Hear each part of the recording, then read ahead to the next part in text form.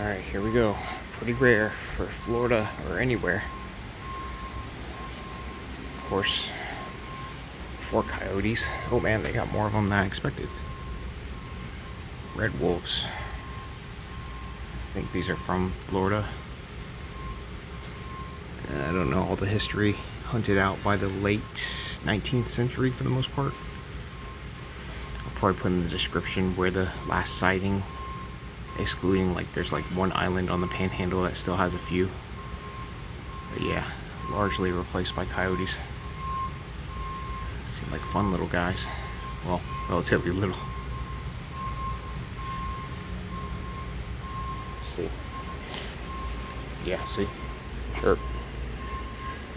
Very fragmented range nowadays.